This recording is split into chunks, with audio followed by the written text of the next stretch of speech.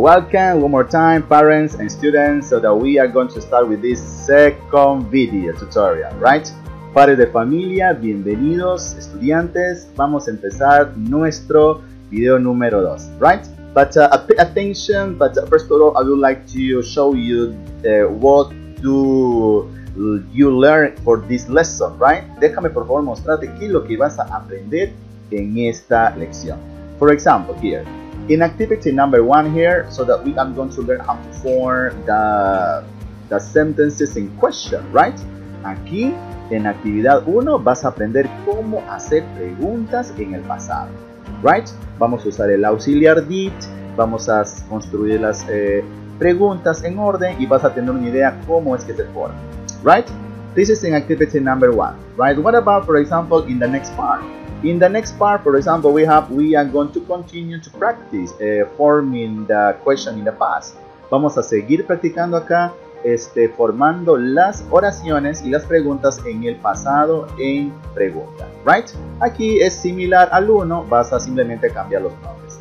Right, what about, for example, in activity number 2? In activity number 2, so that we have got interview a friend.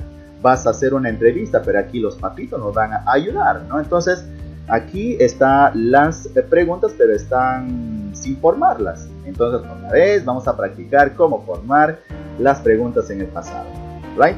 Okay, now, so that we have here the next page, on page number 45. Right? Pay attention please here.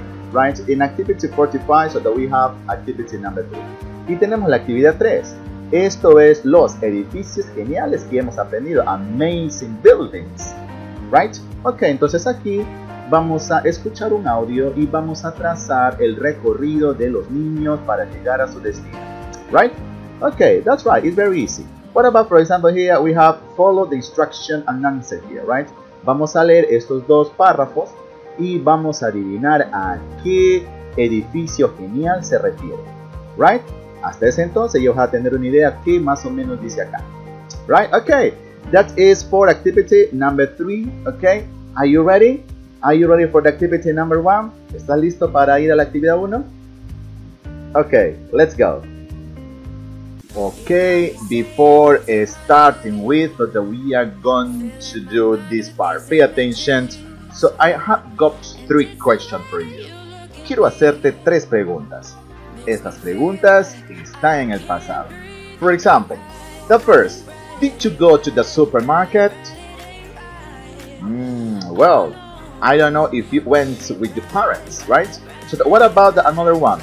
Did you eat ceviche last week? Delicious, right? And what about this one? Did you see a movie? Right. Probably you have got the answer there, right? Entonces, mira por favor esto de acá. ¿Existe todas estas actividades? Yes or no? But the most important thing is we are talking about the past. Por acá lo más importante es que estamos hablando en el pasado. Y así empezamos haciendo preguntas en el pasado. The activities that you did. Okay, pay attention, for example, here in this grammar presentation about past simple. Look at this here.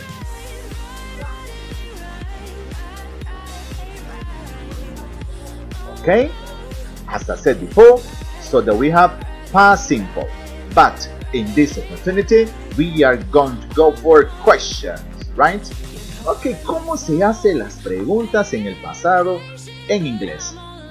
Ok, first we have to put here this element, this component.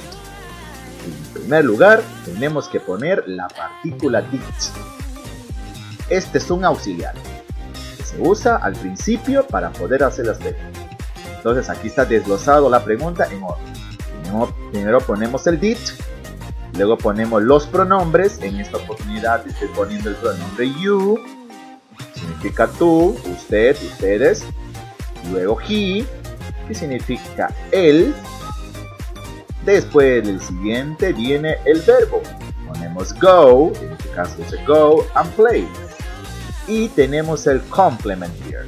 Significa to movies, board games. To movies quiere decir al cine, ¿no? Y acá quiere decir juegos de mesa. Entonces si uno las preguntas sería así, pay attention. Did you go to movies? ¿Te fuiste al cine?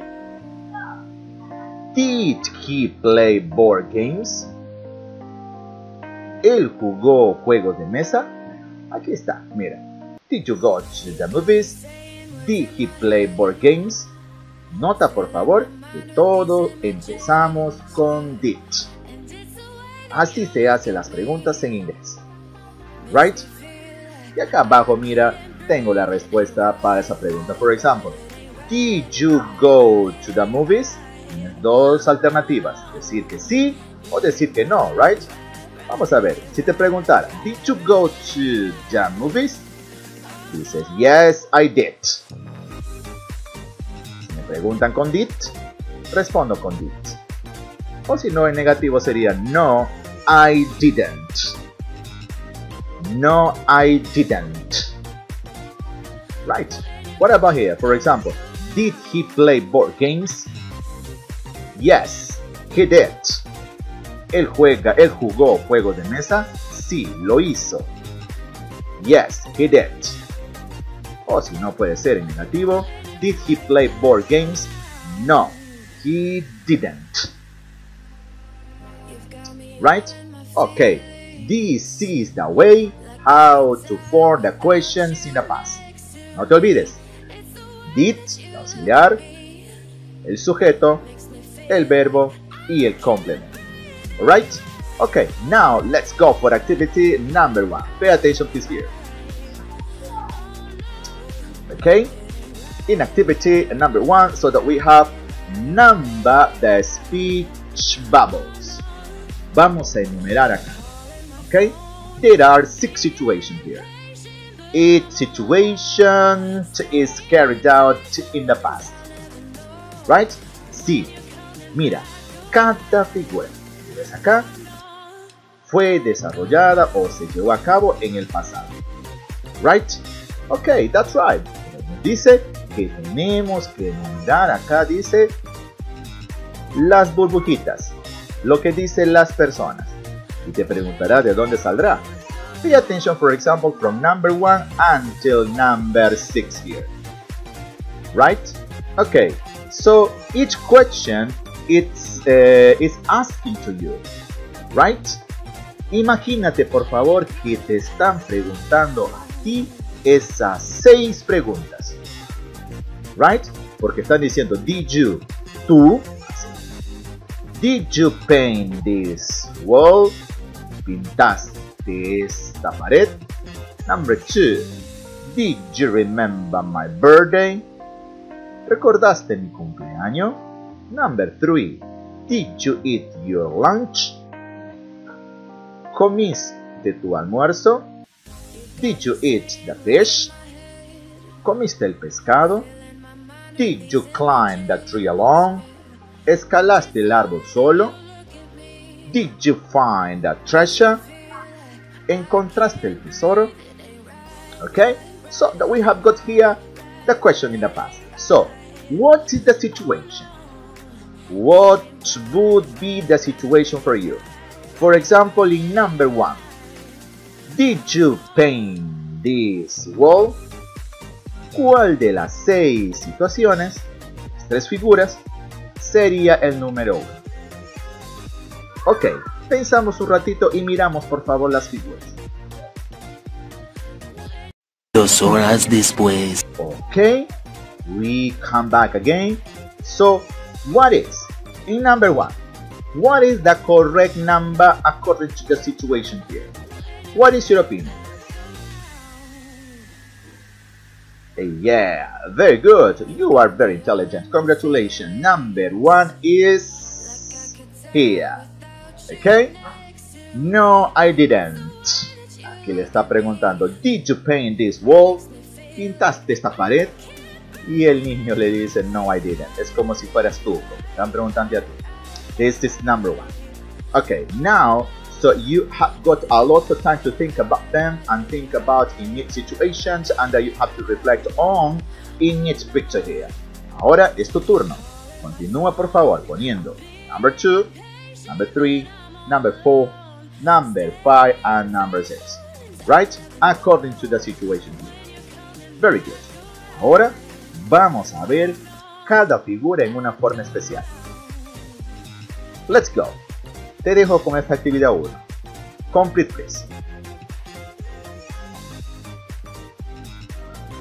Okay, one more time. So as I said before, we are going to check one more time this activity number 1 referring to this situation here, right?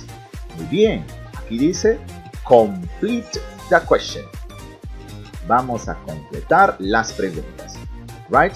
Si te das cuenta y te pones a mirar un poquito la número 1, la actividad 1, te vas a dar cuenta que son las mismas situaciones, pero esta vez con sus respectivos nombres.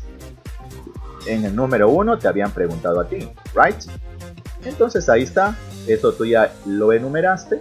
Ahora aquí, en esta parte, nos piden hacer lo mismo, o sea, las mismas preguntas, pero están con diferentes nombres. ¿Y cuáles son los nombres? Mira, el primero es Tim, Timmy, el segundo es Chili, el tercero es Kitty, el cuarto es Ted, number 5 is Rosa, number 6 is Henry. Ok, muy bien, si te das cuenta, son estas personas que están acá.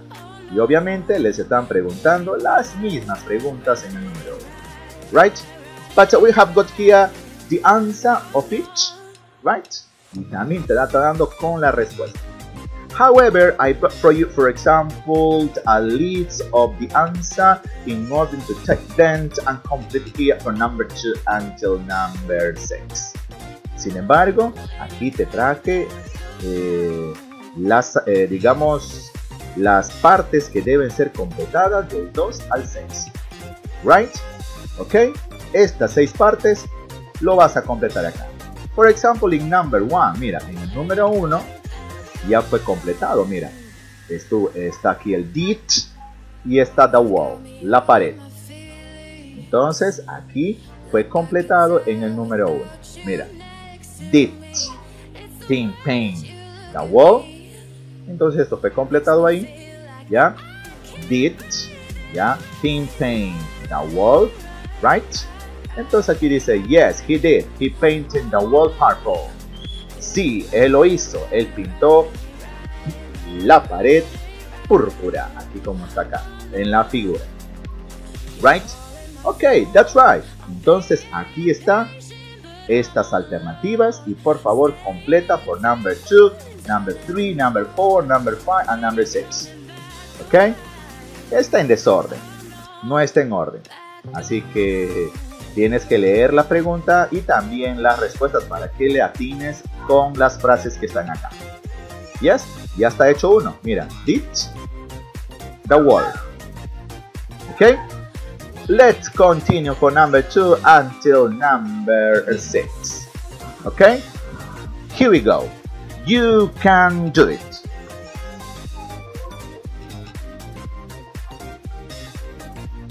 Okay?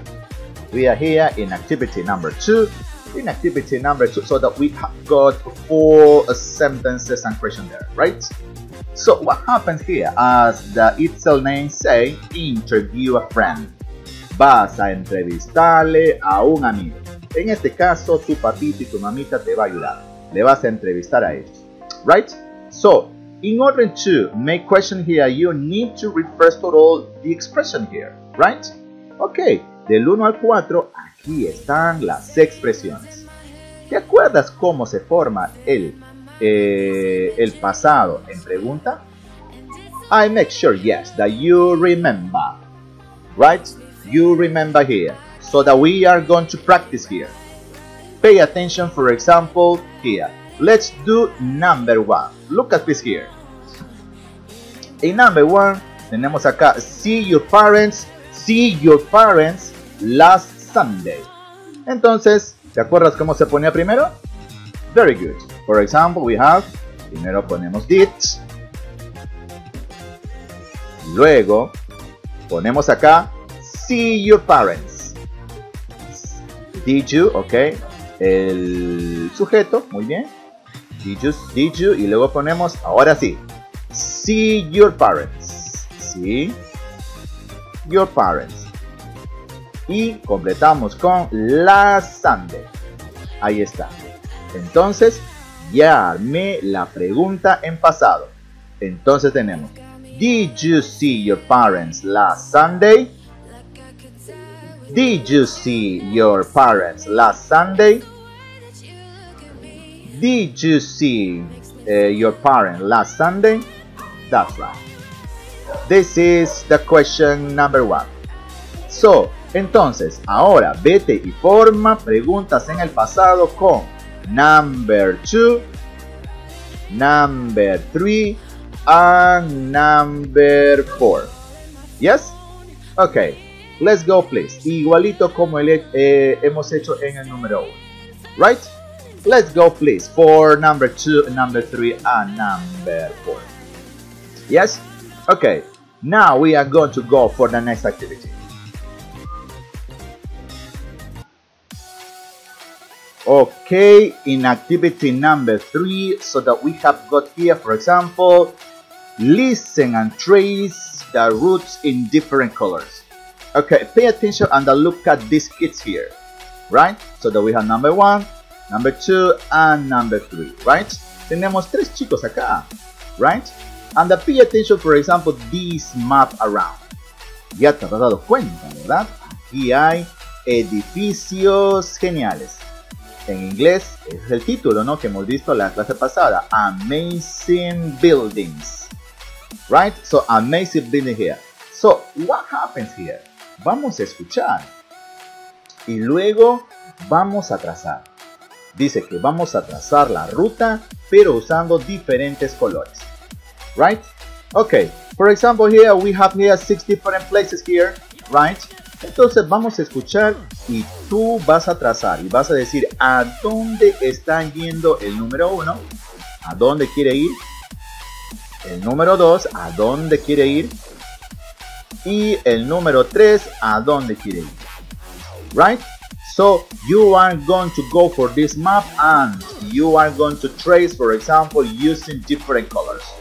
Y para trazar la ruta de los 3 vas a usar para cada uno un color diferente. Right? Okay, very good. Primero te recomiendo que mires los lugares espectaculares, ¿no? ¿Cuáles son? Identifícalos. Y luego tenemos las calles. Tenemos Castle Avenue, la avenida Castillo. Ok, Tulip Street, la calle Tulip. Apple Avenue, la avenida Manzana. Ok, Oak Lane, ¿no? Otro. Y tenemos Cottage Road, la calle Cottage. Ok, so, we are going to listen, please. Escuchamos, por favor. Let's listen together. Listen, please. Track 23. 1. Excuse me, how can I get to the theater? Go straight on Cottage Road. Turn right on Tulip Street. Walk 1 block. The theater is on the corner of Apple Avenue and Tulip Street. Okay, straight on Cottage Road, right on Tulip Street, and 1 more block. Thanks. You're welcome. 2. Excuse me, how can I get to the mall? Go straight on Castle Avenue. Turn left on Oak Lane. Turn right on Apple Avenue. The mall is on your right. Cool. Thanks. Sure. 3. Excuse me, how can I get to the sports store? Walk straight on Castle Avenue. Walk 2 blocks. Turn right on Oak Lane. Walk 2 blocks. The sports store is opposite the aquarium. It's on the left. Oh, I know where it is. Thank you. You're welcome. Okay, we come back again. So I make sure that you listen and read this. Don't forget that you can listen this audio as many as you can, right?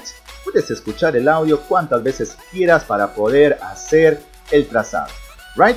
Okay, very good. I make sure that you got the answer about it, right? Pay attention please here. Yes, pay attention.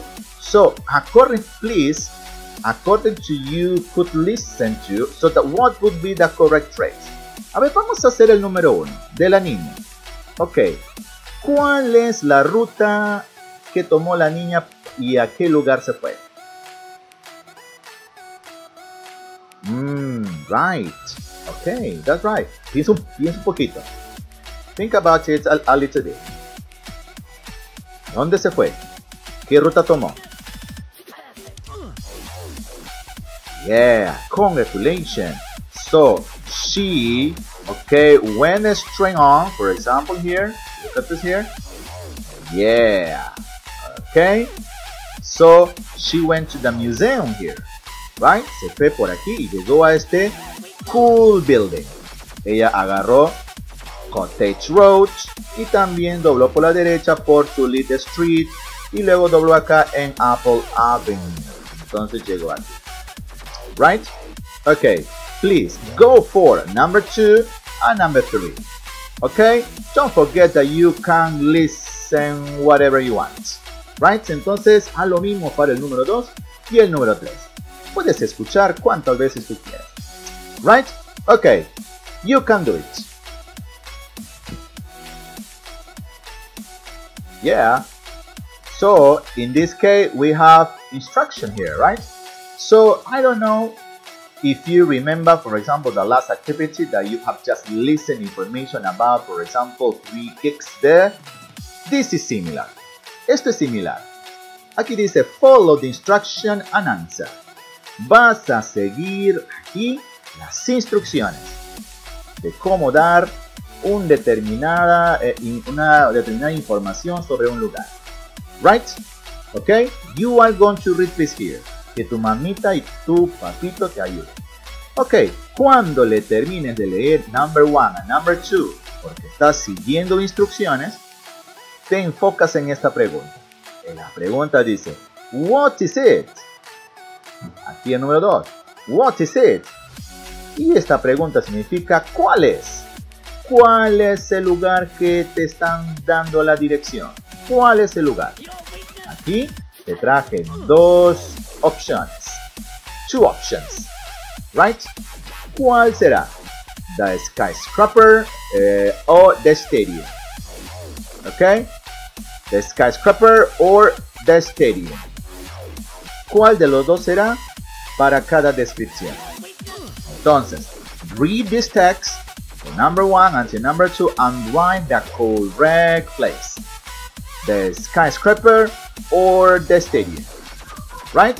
Entonces eso lo escribes acá. ¿A cuál se refiere? What is it? What is it? Okay, that's right. Okay, I know that you are going to do a great job. Go for the last part.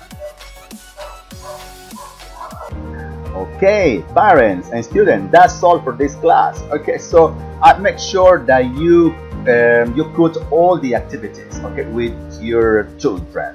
Padres de familia, estudiantes, eso fue todo por esta lección. Entonces, espero que hayamos desarrollado correctamente y por favor practicamos estas estructuras en casa. No te olvides cómo hacer las preguntas en el pasado.